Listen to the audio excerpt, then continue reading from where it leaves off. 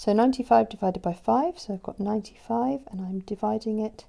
by 5, so I'm looking for groups of 5, so I'm going to do 1, 2, 3, 4, 5, 6, 7, 8, 9, and then in the ones column I'm going to do 1, 2, 3, 4, 5, and I do that because I've got a 5 here and I've got a 9 here.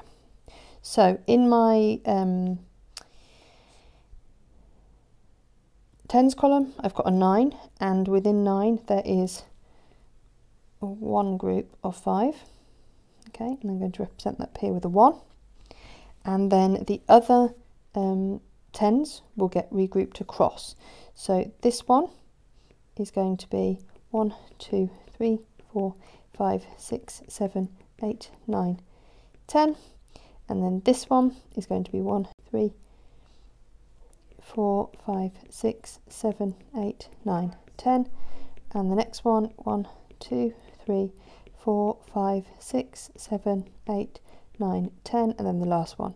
1, 2, 3, 4, 5, 6, 7, 8, 9, 10. And if we were to do that at the top using the numbers, what we would have done is written a little 4 here to show that that has become 45 now, it's regrouped. So if I now draw my circles to show how many groups of 5, I've got one group of 5, two groups, 3, 4, 5, 6, 7,